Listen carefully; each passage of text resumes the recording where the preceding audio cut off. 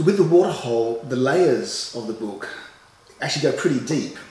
It starts off as a counting book, 1 to 10.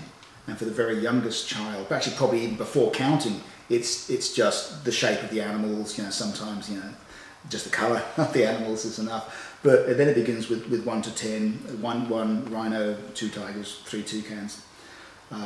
And the next layer is a counting game in reverse, where you've got 10 frogs at the beginning, then 9, then 8, then 7, so that's the next layer. But there's also the hidden animals in every page, and there's 10 hidden animals just in the foliage and sort of hiding there. And discovering those is like a visual perception game, And when you have found them, there's a checklist along the top and along the bottom, the black and white freezers. So you know what you're looking for, but it'll also tell you what the animal is then, so you're learning the names of the animals.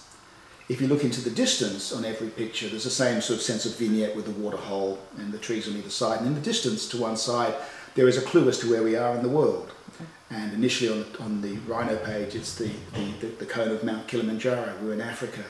Turn the page and it's the Taj Mahal, India. So it's like a natural history lesson as well. So you're getting all these different layers, and one of the last layers, quite apart from what the waterhole means in terms of a metaphor, and it is talking about the world and our need to conserve it, and that every molecule of water in the world is connected through the cycle. The frogs.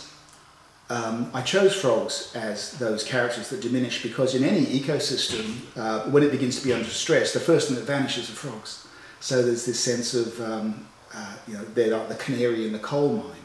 Now, no, those layers are not going to be evident or necessarily, useful to readers with young children, but I think they'll get something out of it. The adult will get something out of knowing those things too, and maybe the older brothers and sisters, will be interested in those layers of the book.